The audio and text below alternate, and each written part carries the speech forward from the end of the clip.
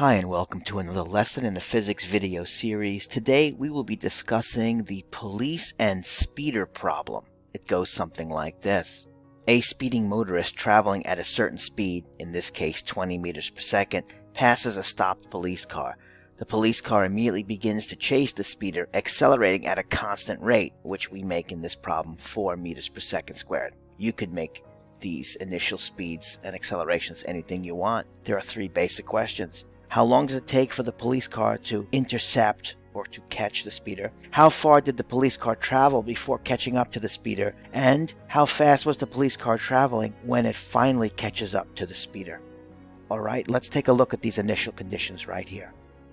We'll make the first car the policeman, who has an initial speed of 0 and begins to accelerate from rest at a 4 meter per second squared acceleration. The other car, the speeder himself, we'll make car number 2. We'll give him an initial speed of 20, but we're going to make him have no acceleration. Of course, you can change these initial conditions, but let's start with the simplest scenario first. An accelerating policeman catching up to a constant velocity speeder. The first thing I'm going to do is set up a chart where I have the time axis on the X from 0 to so many seconds, and I'm going to set up 2 pairs of Y-axes, one for the displacement and speed of the police car, and the other one for the displacement and speed for the speeder, who happens to be moving at a constant velocity. Wherever I have a V column, I will be using the VF equals VO plus AT equation. And wherever I have a D column, I will be using the D final equals VOT plus 1/2 AT squared formula. Since the police car starts to accelerate at the moment the speeder passes him, the D0 here, there will be no head start, and that will be 0. So this formula will just simplify to D equals VOT plus 1/2 AT squared. Let's take a look at how to make that chart.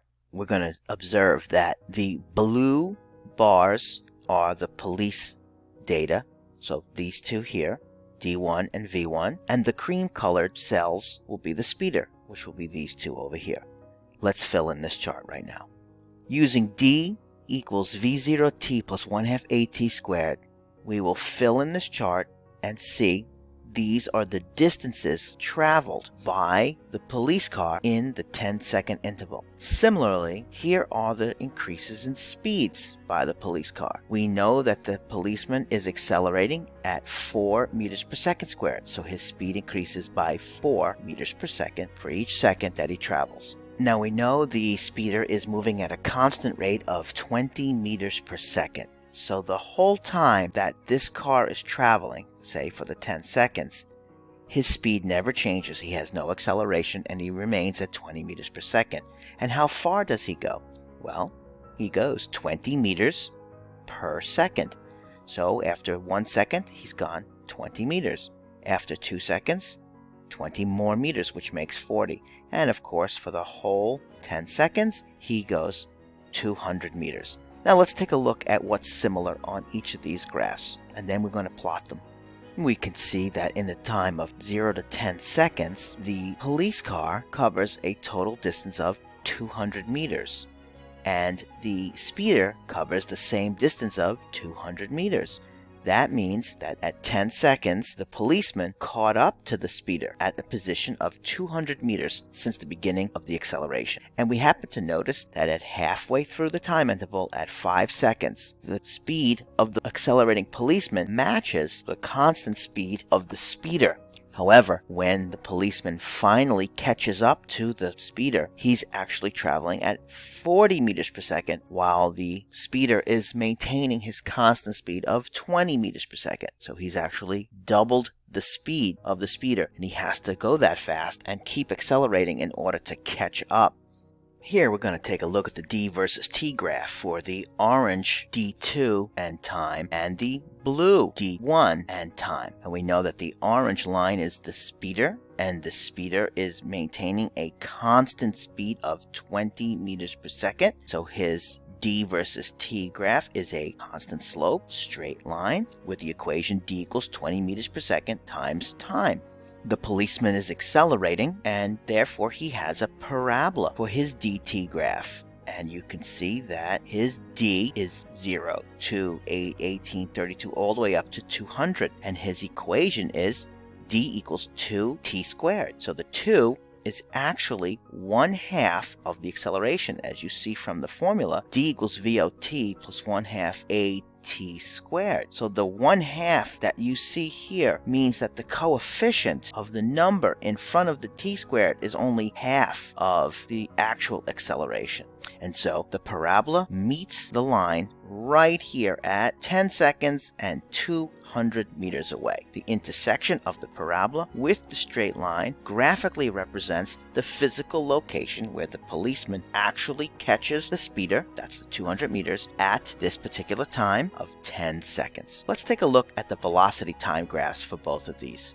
Here we can see in the velocity versus time graph for the policeman and speeder, the speeder has a constant speed of 20 meters per second. There is no acceleration. That's why his equation is v equals 20 meters per second plus 0 times time. There is no acceleration, so he's just v equals 20.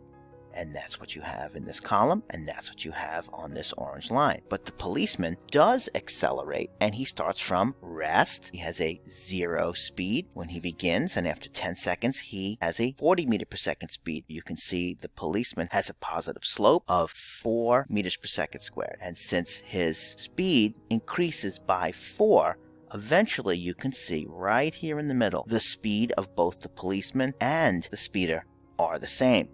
However, this is not where they catch up. Remember, this is only 5 seconds into the whole journey. We know that they catch up at 10 seconds. So at 10 seconds, the policeman maintained a 20 meter per second speed, but the policeman had to accelerate and get much faster to cover that distance. And he has double the speed at that 10 seconds. Here's a vertical comparison of the distance time and the velocity time graphs for the policeman and for the speeder. The policeman is in blue, the speeder is in orange. You can see that in the DT-VT graphs at 5 seconds, which I have perfectly lined up right here. Even though they have the same speed, the positions do not match. And you can see at the 10-second mark where the positions do match, the speeds don't match, and the policeman actually has double the speed of the speeder at that moment. And here's the summary view of the whole problem. We have the policeman in blue and the speeder in orange. The speeder has a constant velocity of 20 meters per second with no acceleration, but the policeman has a 0 meters per second initial speed and a 4 meter per second acceleration rate, so he gets faster by 4 meters per second for every second that he travels. And you could see that this data chart puts 2 vehicles on one set of axes, one for DT, one for VT. The intersection of a DT graph is the point at which the 2 vehicles meet. The intersection of the VT graph is the point in time when the 2 vehicles have the same speed. I hope you enjoyed this video, and thank you for watching.